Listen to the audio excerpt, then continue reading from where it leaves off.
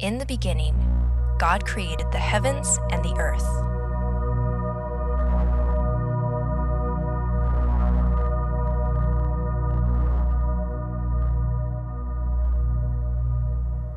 And God saw everything that he had made, and behold, it was very good.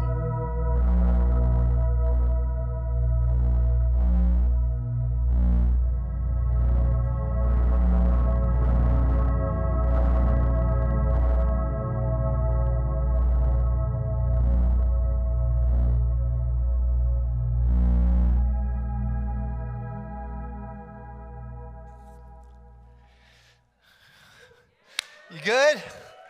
You're looking good. Awesome, awesome, awesome. All right, we're in the book of Genesis, okay? So if you got your Bibles, you can bust them out this morning. Or if you do like an app thing, you can bust that out as well. Genesis means the beginning. It is the record of what God administrated in the first 7 days of this time space that we engage with. We have this chapter 1 that begins with Bereshit, in the first epoch of time, before there was anything, there he was. Elohim, mighty God, the one worthy to be worshipped. Bereshit Elohim bara, which means to create. So in the beginning, God created the heavens and the earth. So this is 7 days established. We get into the second chapter of Genesis, and Moses says, now let us step into the order of creation. So in Genesis chapter 2, it's like we go back into the first chapter, except for he CSIs it. Any CSI fans? Just me? Okay. All right. CSI, they're always like, pull it up, enhance it. Let's go closer on the man in the blue shirt. Enhance it. Closer, enhance it, closer, enhance it. Wow, we're in his brain. Come on, right? This is kind of what Moses does. He says, Genesis chapter 1, in the beginning, pull it up. There's 7 days. Chapter 2, enhance it. And so we have been in the second chapter now, where we are in Eden, God's abode, in this tabernacle that God did not ultimately create Eden for man, but he created Eden for himself and then invited man to be a co-steward, to be a partner, to be sons and daughters in this experience. So in Genesis chapter 1, verse 26, this is a review where we have been. On the sixth day, God said, let us make man in our image and likeness, and after our likeness. And let them have dominion over the fish of the sea. Amen? Okay. Over the birds of the heavens and over the livestock and over all the earth and every creeping thing and everything that creeps on the earth. So God created man in his own image and likeness. In the image of God, he created them. Male and female, he created them. And God blessed them. And he said to them, be fruitful and multiply. Everyone say multiply. Yep, it takes two to multiply, okay? It takes two to tango, and it also takes two to multiply. Glory to God. Okay, he said, be fruitful and multiply, fill the earth and subdue it. Have dominion over the fish of the sea and over the birds of the heavens and over every living thing that moves on the earth. So here we see God creates mankind in his own image and likeness. Then we come to Genesis chapter 2, where Moses says, now, enhance it. So in Genesis chapter 1, this is what God did. In Genesis chapter 2, this is how he did it. Just look at the person next to you and say, the details matter, okay? The details matter, okay? The details matter, yeah. The details matter. And what we're actually going to see here are some details pertaining to how God created his image bearers. These are the generations of the heavens and the earth when they were created. In the day of the Lord, God made the earth and the heavens. This is Genesis chapter 2. Let's look at verse 5. when no bush of the field was yet in the land, and no small plant of the field had yet sprung up. For the Lord God had not caused it to rain on the land, and there was not yet any man to work the ground. The more I read the account of Genesis, the more my understanding probably becomes more Hebraic, in that my understanding, and I don't know if this is your understanding, is that the 7 days recorded in the Genesis account were most likely not 7 24-hour periods of time. When I read the book of Genesis and I read about the 7 days of creation, I see this as almost like 7 seasons. The Hebrews would read this either as like 7 seasons or 7 eras of time, 7 moments that were always interrupted by a declaration of God that would transition that moment into its next redemptive phase according to the declaration of God. The reason why I say this is because Moses captures here a moment of time where there's the creation of the earth and a certain amount of flourishing. But it says here in verse 5 that when no bush of the field was yet in the land, and no small plant of the field had yet sprung up, for God did not cause it to rain on the land. Why? Because we're in an era of time when there wasn't an image bearer that would take what God had declared into being to nurture the decree, to bring about the prosperity, the potential prosperity that is there within the blessing, needed nurturing in order for there to be a manifestation. Are you with me this morning? God had done such a great thing, and yet he had only done a great thing in part. You see, the first account of creation, God brings about operational order or cosmos, which means order, and he brings it out of chaos. So we saw this, we studied this, we spent 4 months in one chapter, you guys. And if you're new here, don't worry. We're still only in the 2nd chapter. We got a lot of chapters to go, all right? So calm down. I wish I could have been. No, you're here now. That's all that matters, okay? The first account of creation, God brings about order out of the chaos. And yet, there is this place of commanded blessing that needs nurturing. And we see this. We see the ground was not yet fruitful and plentiful. Why? Because God had not yet created his image bearers to take the blessing and bring flourishing out of the blessing. Now, you need to get this before Declaration Conference. Why? Because some of you have been to more prophetic conferences, okay? You've been to so many prophetic conferences, and you think, maybe this is the one. Maybe it's the one. Maybe this is the one. If I could just get to the right. I travel the earth going to I have touched Dutch sheets. I have a lock of Bobby Connor's hair. I have an entire collection of cassette tapes full of prophetic words that were given to me. I got a declaration, and as good as all that is, I need me a new declaration. Now, I'll tell you the problem with Seattle. The problem with Seattle, she needs a declaration. If we could just get the right people together and make the right declaration, we could unlock Seattle. For 7 days, God declared, well, for 6 days he declared, and then the 7th day he came and sat in the fruitfulness of his declaration. We have declaration after declaration after declaration, yet the declaration was incomplete. Why? Because it needed sons and daughters to steward the declaration to bring about the operation of prosperous blessing. Whoever told you that if you got a prophetic word, just put that little prophetic word up there on the shelf, and if it's of God, it'll manifest.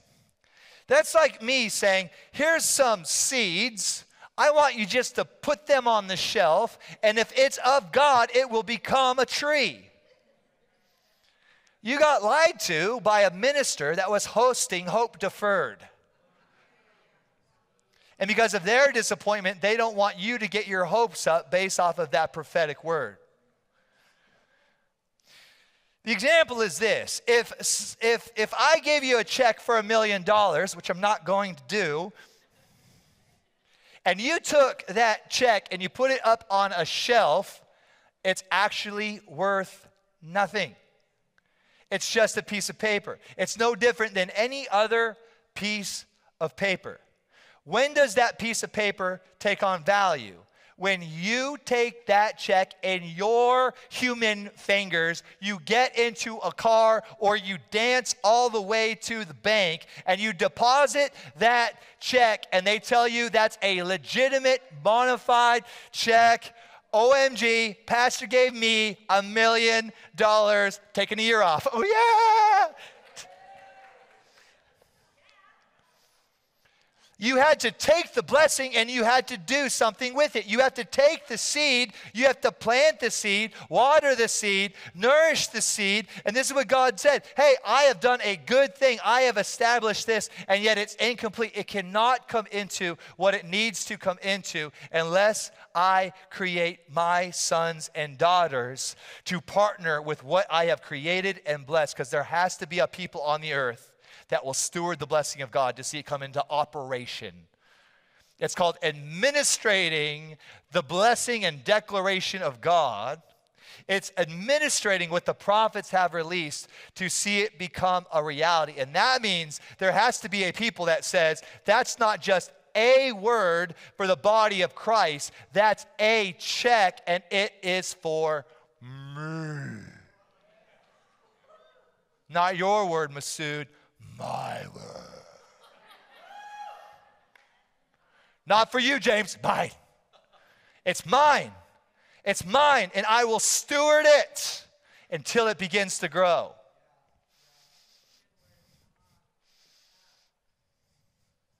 What are you stewarding?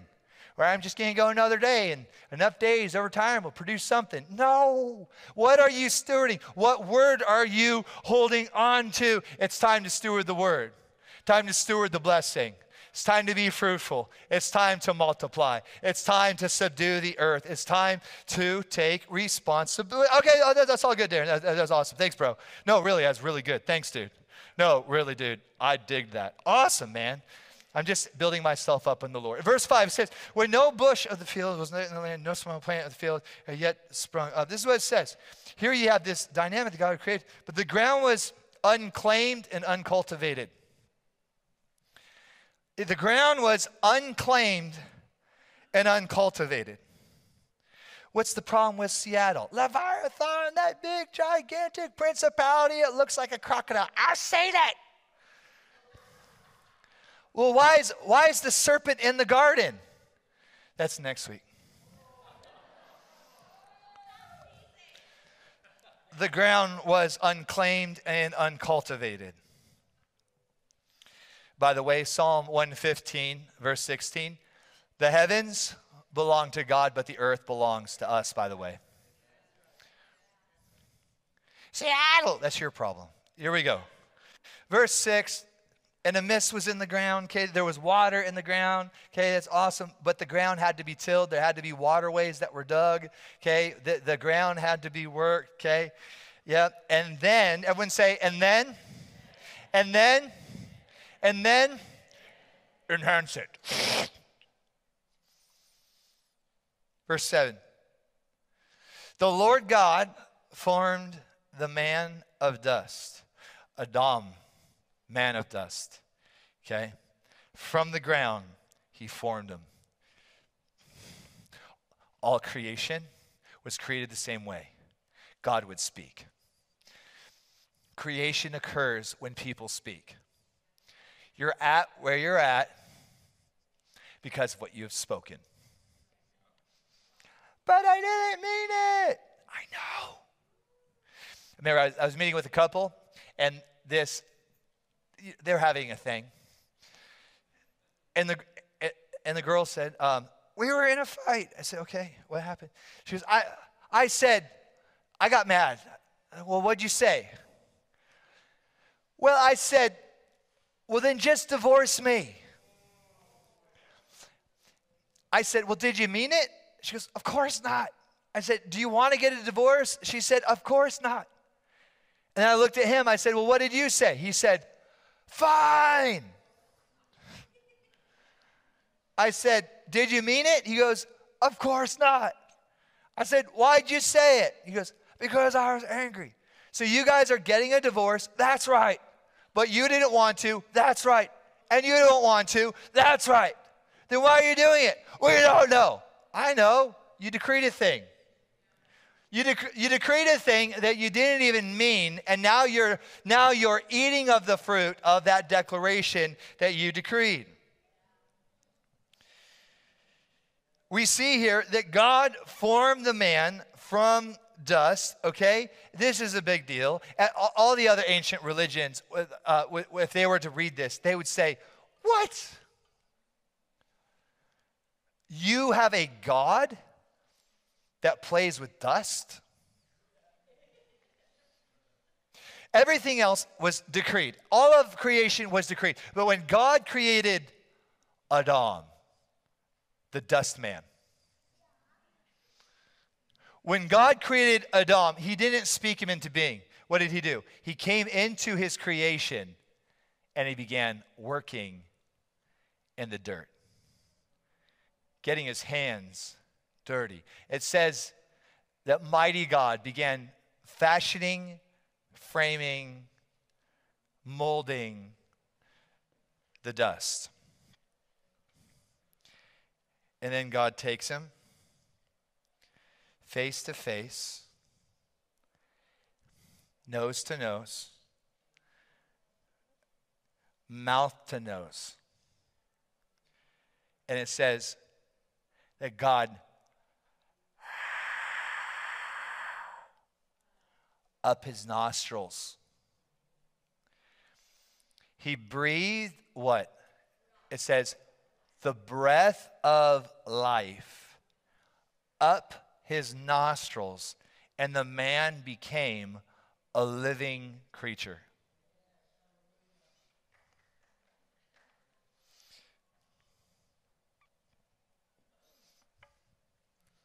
We live in Seattle. Seattle's a very spiritual place. Everybody's spiritual in Seattle. They're not exactly Christians. You say, hey, are you into other realms? Whoa, of course. Yes. Are you into spiritual things? Yes. You believe in Jesus? No. You know, get behind me, you Republican, right? Get behind me, you white evangelical, right? Do you believe in spiritual healing? Yes. You know, Seattle's got a lot of belief. Seattle's actually one of the easiest places that you could do evangelism. Seattle's such a harvest field. For those of you that are waiting for the harvest to be ready, you have no idea where you're living. Seattle, you could just bump into someone and they can get saved, you know, in Seattle. There's this understanding in our city that this understanding of life, okay, that this life force is in everything. And what's so interesting, what's so curious about this blueprint, this blueprint for our creation, our origin story, is that it says that God created everything and he released all this life, but his image bearers were radically different compared to anything else that he created. Why? Because he fashioned it with his own hands, and then he breathed his breath of life into his image bearers. Just to clear with me right now, breath of life. Guys, life is going to become such a theme in the chapters ahead. We're going to learn that there were two trees in the garden. There's the tree of knowledge of good and evil, and there was the tree of life. Now, when it comes to the understanding or dynamics, when it comes to the science of life, if you ever want to get really confused, if you ever just want to be very, very confused, more than you already are, just go to YouTube, and YouTube, TED Talks Consciousness. And you will see all of these people that claim to be experts in the area of the study or science of consciousness. And here's what you will see. You will see all these people that say they understand consciousness, and yet they are all opposing and contradicting each other. You know, you'll have one person that says consciousness is the understanding. You'll all of a sudden, the next video will be of like a yogi, like not the bear, but like a guy with a big white beard sitting on a stool with a big white float. And you're like, okay, this guy's from the East. Surely he'll have an understanding of what consciousness is, and he'll say, in the same way that life force flows through the ocean is in you. You are in the ocean. The consciousness and life force of the, and people are like, yes, I get it. No, you don't get it unless you ate way too many mushrooms, tripped out in the middle of the woods, and then you're like, no, it's true, man. It's true. Like, and we're in Seattle, and we get this. It's like, no, don't cut down that tree. Why? Me and that tree, we got a thing. What do you mean? We share the same life force. It has consciousness. No, not this tree. They call tree. You can watch video of people repenting and apologizing to trees and trying to break the trauma off of the trees. What? Because, how dare you cut that? How dare you throw that lobster in the boiling? That is not water. Those are lobster tears, and lobsters scream when you throw them in the water. Let's just have a moment of silence and hear the cries of the lobsters. This consciousness, that every living thing has consciousness, and consciousness is in every, and this is what we know, that consciousness, is not something that science is going to be able to give you a mathematical equation to explain. Why? Because consciousness, is not a mathematical equation. Consciousness is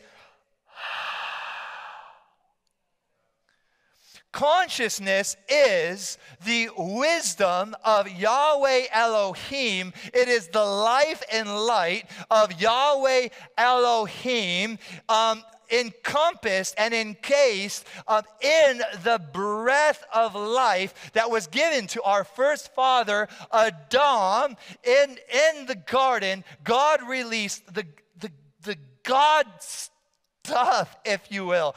Consciousness is the God stuff. It's who he is. It is his ruach. And everything that God breathes on takes on a life force that never expires and it never ends. Yep, it's true. Yep. All right, the Bible, The Bible. Why do we even read the Bible here? Why do we even do Genesis? Why do we even believe that we don't exist over God's word? We don't have the luxury to edit it, to cut it out, to say, well, that's not politically correct, so we're just going to take it out. And that's a thing, by the way.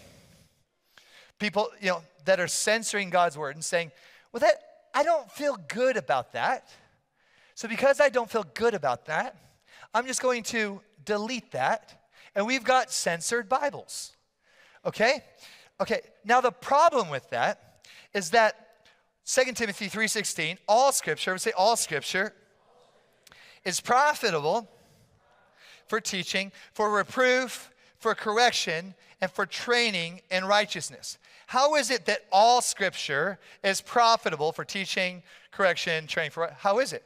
Because it says in 2 Timothy 3:16, all scripture is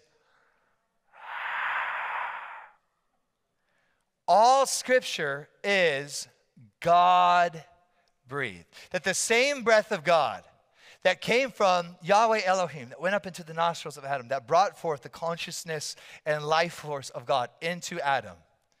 Okay? That same life force is on the Word of God. And when you read God's Word, you recognize something. This is living.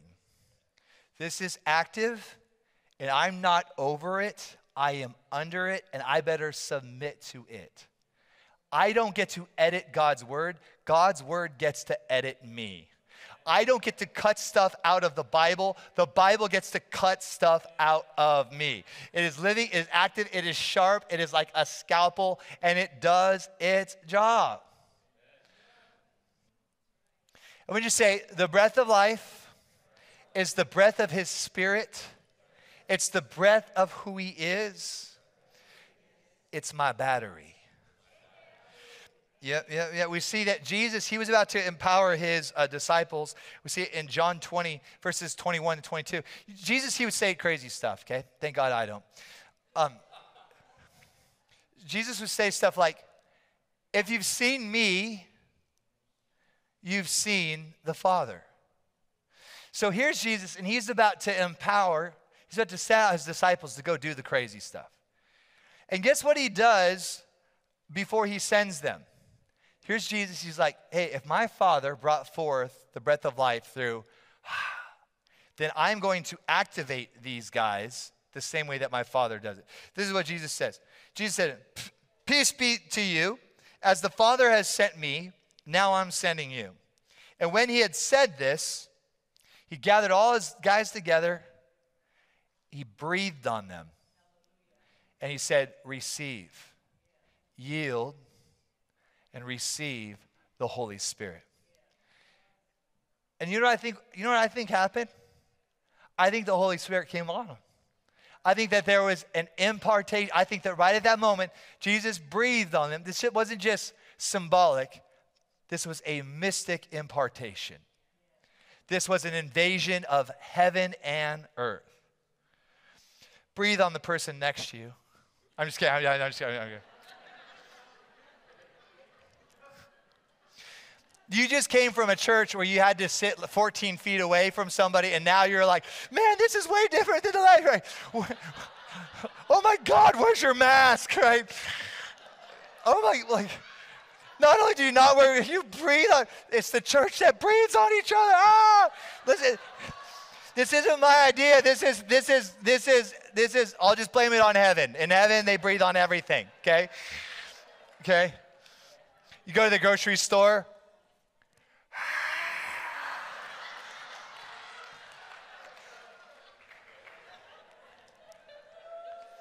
Now, do me a favor, when you do your own impartation, spray something or chew on something so you got a little heaven on earth, not the breath of hell coming out of you, smelling like a dragon all up in you. Brush your teeth, okay?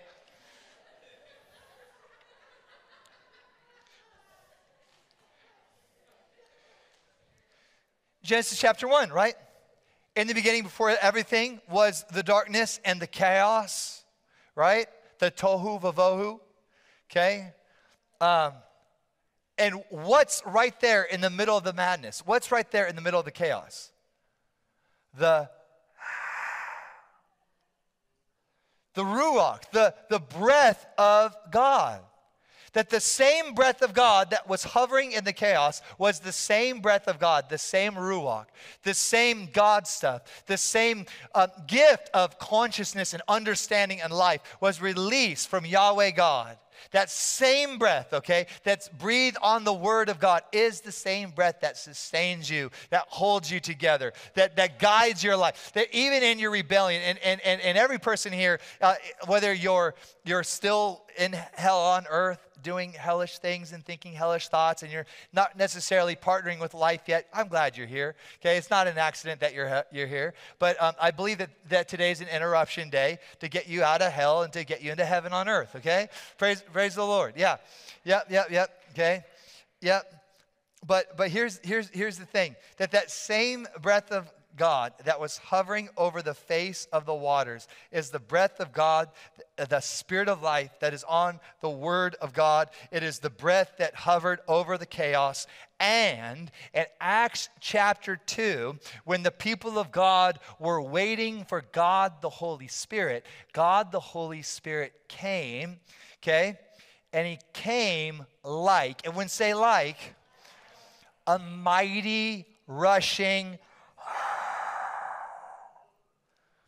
It wasn't a wind that came into the upper room. It was like, so the same breath of God that hovered in the chaos back in the was in the beginning, before there was anything, there was the breath in the darkness, in the chaos, and that same breath of God that is on the Word of God is the same breath that came into Adam's nostrils and brought forth the consciousness and the understanding of, this is who I am, and God, this is who you are, and I'm alive in this gift of life. And you're sitting in your chair right now and you have your understanding. And hey, this gift of life, it is so powerful. You actually have the ability to turn me off right now, to go into tomorrow, to start worrying about it.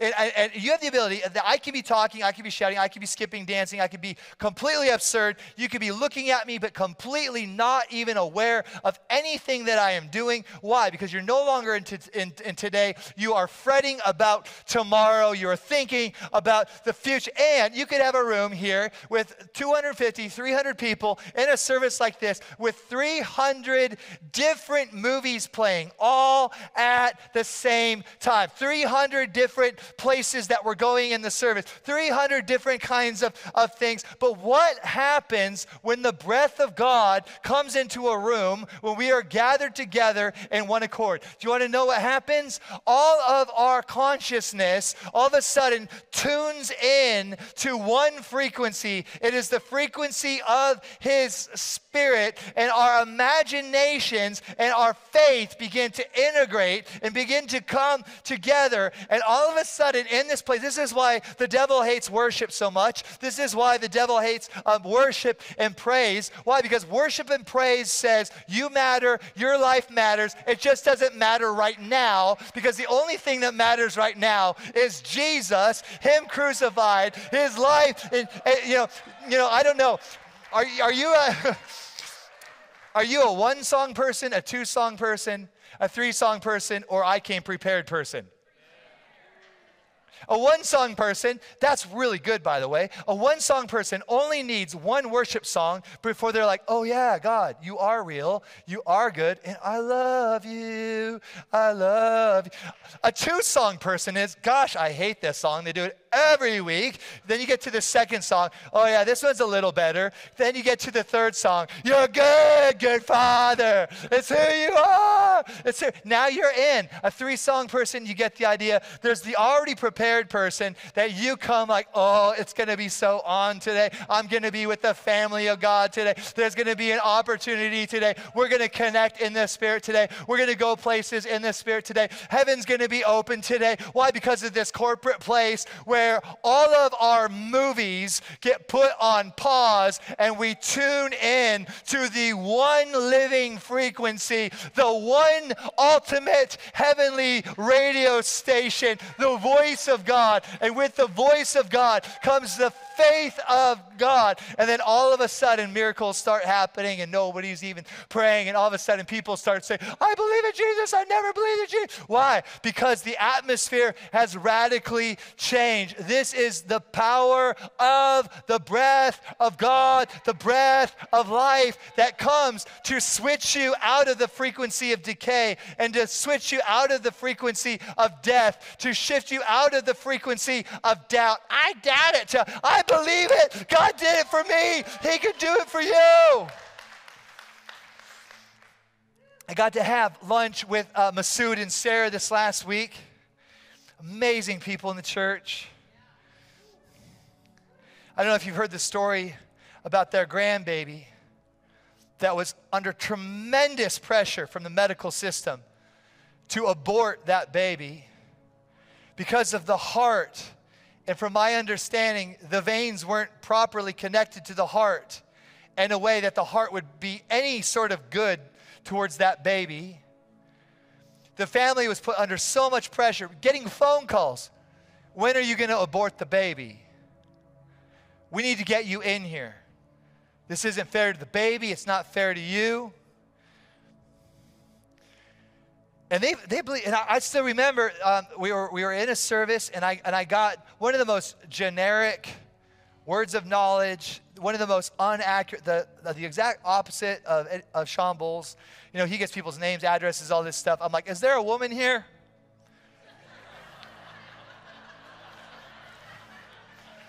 No.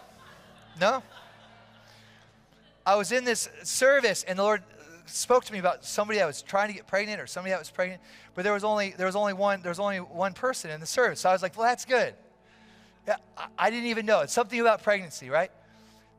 And your kiddos were in the back of the service there, and I had no idea you guys were getting phone calls, and you got to get in here. This baby's not going to make it. I remember I said, Andrea, get back there and pray. Andrea ran back there and just started praying. They've given their testimony here. In fact, the media team made it its own clip. All the way up to the very end, you guys. They had to even sign a document saying that they were taking full responsibility for the birth of this baby. This baby was born perfectly normal, perfectly healthy. Ah!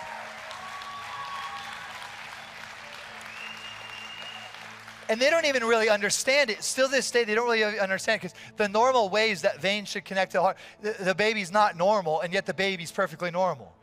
They don't even get it. So Sarah was here at Touch of Yeshua, and a young gal came here with the same, she was pregnant and had a baby with heart problems, and she came up to Sarah and said, they're really concerned about my baby, who has these heart problems. They're really concerned. And Sarah said, listen, lady,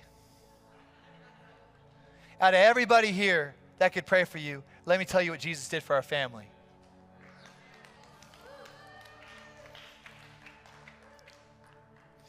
Is that lady here in the service? Do you see her, Sarah? Okay. So, Jesus heals her baby. She was also having sleeping problems and some other kinds of things. Jesus heals her baby. Jesus heals her. Sarah leads her into a relationship with Jesus. And she's been attending here on Sundays.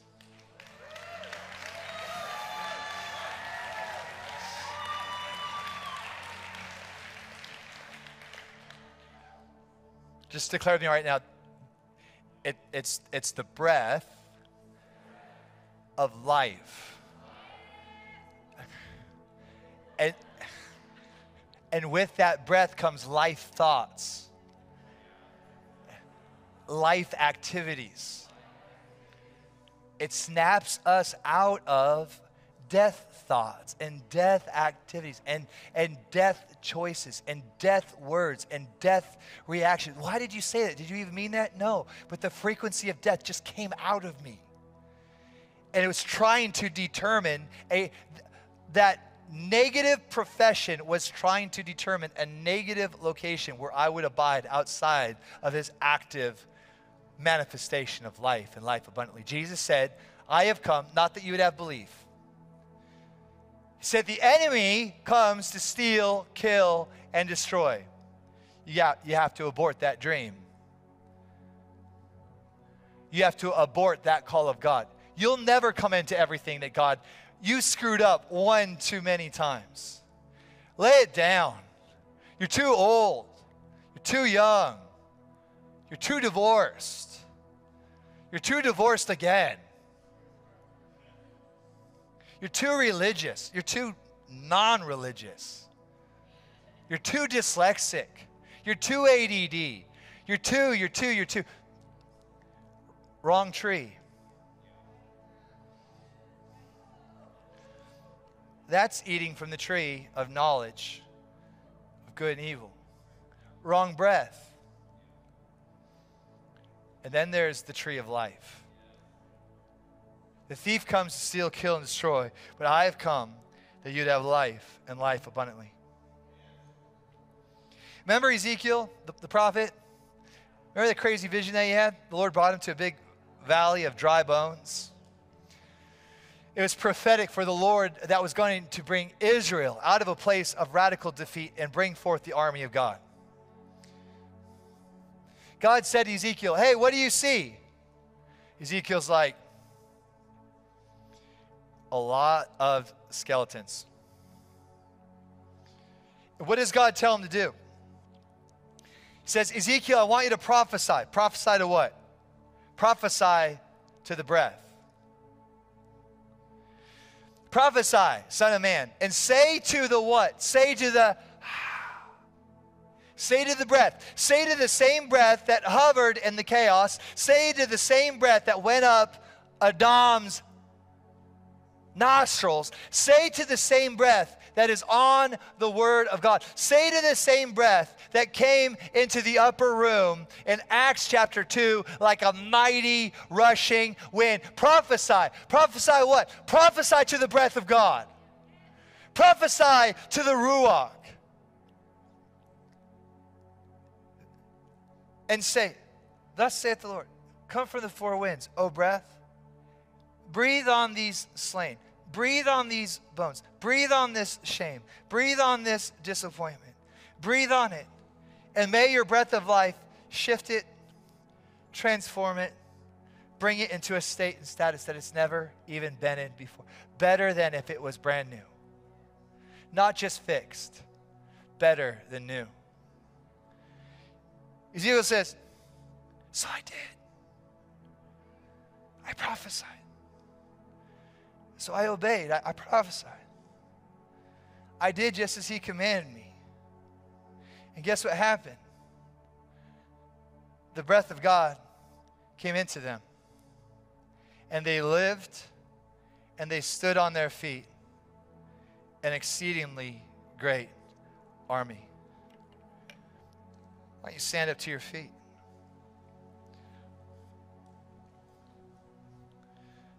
When a generation forgets its origin, it'll abdicate its destiny.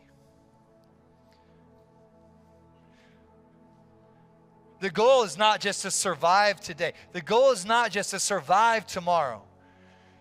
The goal is to open up these ancient gates that the King of Glory would come in. And not just into this place, but to go from this place, to go from this Eden and to be released into the earth. Solomon would say, guard your heart. Why? It is the wellstream of. Why don't you put your hand over your heart this morning?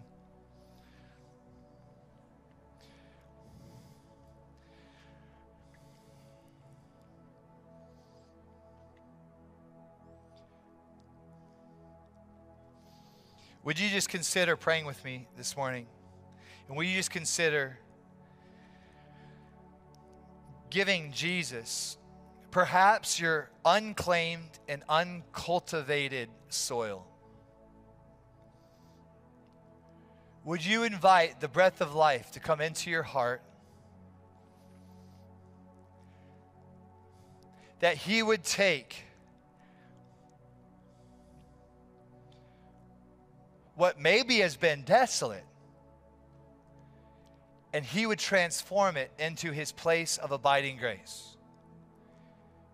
That you would host Eden in your heart. That when you speak, the breath of life would be attached to every word. That when you stand in your neighborhood, to someday when you get back to your office cubicle,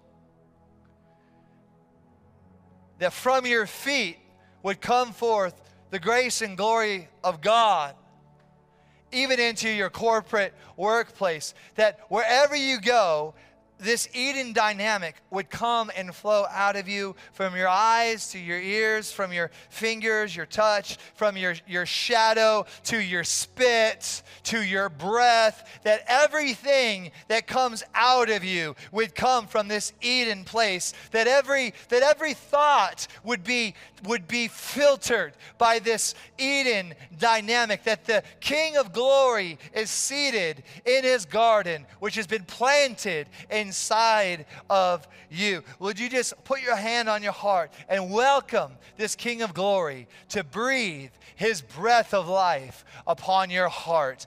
That just as Aslan came into Narnia towards the end of the story and began to breathe on the stone statues, and the statues were transformed back into living, breathing creatures. May this great King breathe on your heart and restore life and courage and purpose and identity and destiny. That the same breath, the same ruach that hovered over the chaos waters would come and hover in the midst of you, bringing forth life, light, wisdom, clarity out of confusion, purpose, confidence, the surety of your sonship.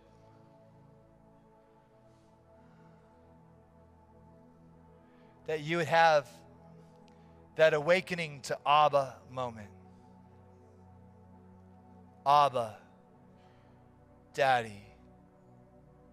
Wow. I'm not an orphan. I'm a son. Father, come. Father, come. Father, come. Thank you, Lord. Abba, come. Abba, come. Come. Come. Okay, with your hand on your heart, are you ready to create this morning? Would you ask Holy Spirit? Ask Holy Spirit, would you show me the word that you spoke into me in the beginning? Show me the word that you into me the moment my spirit entered into the womb of my mother. Would you show me this word that you have created me to breathe, to speak, and to live on the earth? Would you show me that word so that in you I can speak it and release it right here, right now? Listen, if you ask him, he'll tell you. If you're watching at home, do this right now. Put your hand on your heart and say, Holy Spirit, show me the word that you have spoken into me. That word that carves out the core of my identity. That word that forges my future and destiny. For some of you, it might be one word. It might even be two words, but just listen real clear.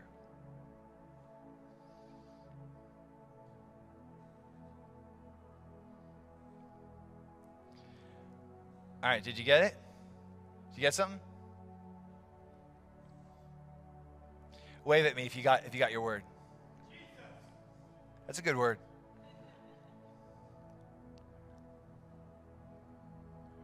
All right, listen. What you just heard, that was Holy Spirit. So don't let doubt rob you of this moment. Is that good? Don't let doubt interfere, okay? This is what we're going to do. On the count of 3, I want you to declare this word. I want you to declare this word, and I want this word to come out of you to frame an atmosphere around you. I want this word to go before you so it can prepare the steps before you. Is that good? You got your word? Here you go. 1. I'm going to turn off my mic here in a second. I don't want you to hear my word. Then I'd have to kill you. I'm just kidding. All right. Not funny. All right, here we go. 3, 2, 1.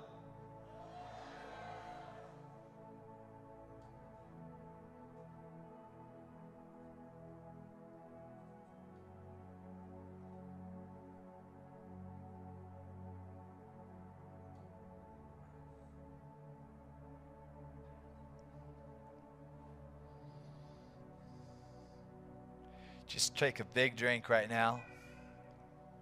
yield right now to that breath of life.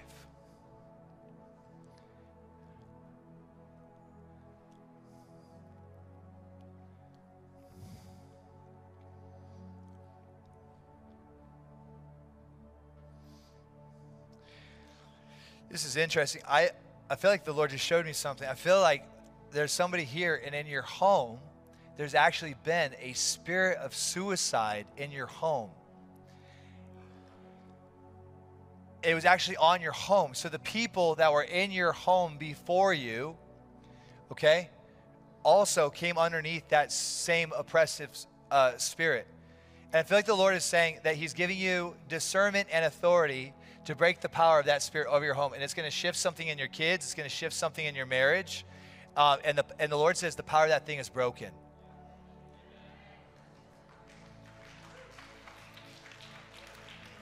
Listen, here's what you can do. When you go home, just open up the door and just command that principality and that power to get out of your home, and it'll have to leave. Command it in Jesus' name, okay? And then just fill your home with the breath of life. Breathe on everything. Breathe on the refrigerator, the cat. Just begin. Let's just go ahead and put up our hands again. Thank you, Lord. Whoa.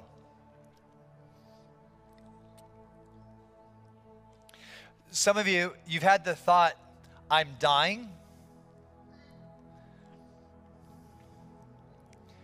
If that's actually, close your eyes. So if that's you, you've had the thought you're dying, and the doctor hasn't even told you that, anything but you've had that thought, I'm dying. Just wave at me. Awesome. God bless you. God bless you. God bless you. How many else? Yeah, awesome. God bless you. Why are you saying awesome? Because that's a lie, and you're not dying. Yeah. Come on. Hold on. Hold on. Hold on. Who else? Who else? You've had that thought. I think I'm dying. I think I'm dying. Wave at me real high. Okay, awesome. Okay, if that's you, I want you to just declare with me right now, I have believed a lie. Let's all do it together. I have believed a lie, and I confess the truth that I am not dying. I declare I will live and not die. The power of that lie is broken right now in Jesus' name. On the count of three, I want this whole church to say broken in Jesus' name. 1, 2, 3. Broken right now in Jesus' name. Come on, let's shout to the Lord. Come on. Woo!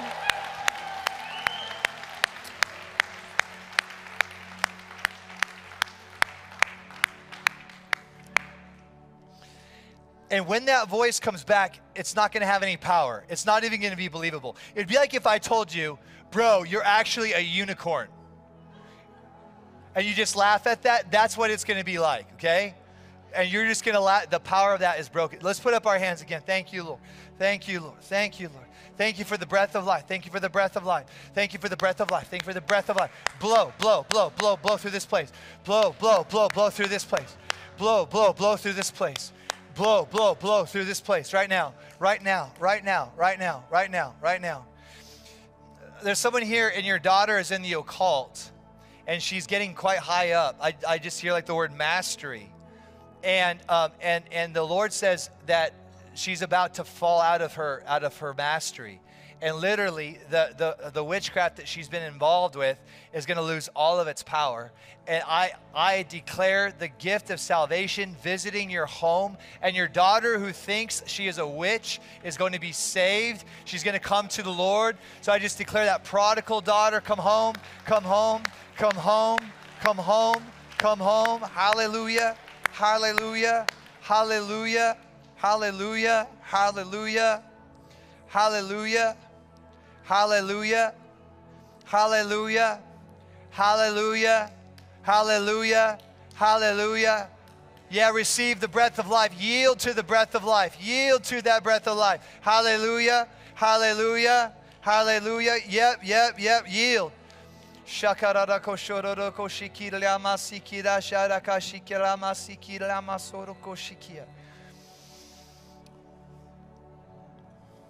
Shirama kishikilama sororoko shirama narasi kilama narasoro. Shirama sokororoko shirama sikilama sikilama sakiria. Shikirama sokorlomo sokilama sikia.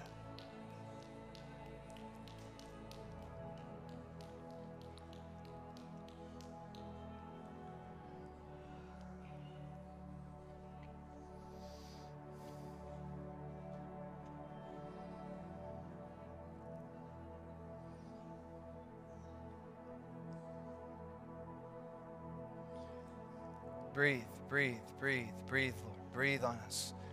Breathe on us. Breathe on us.